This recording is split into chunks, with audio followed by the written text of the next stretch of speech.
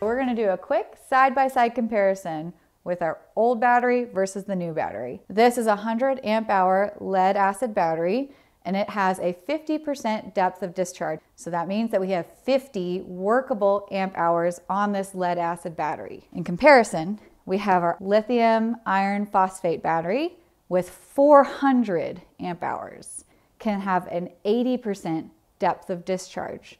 So what that means with this guy is that we have 320 usable amp hours.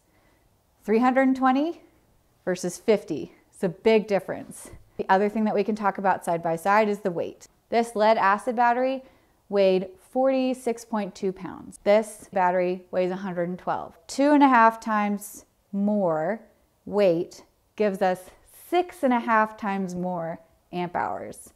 That's a great deal, no brainer for us, and we'll never have to stop and recharge like we do with this guy.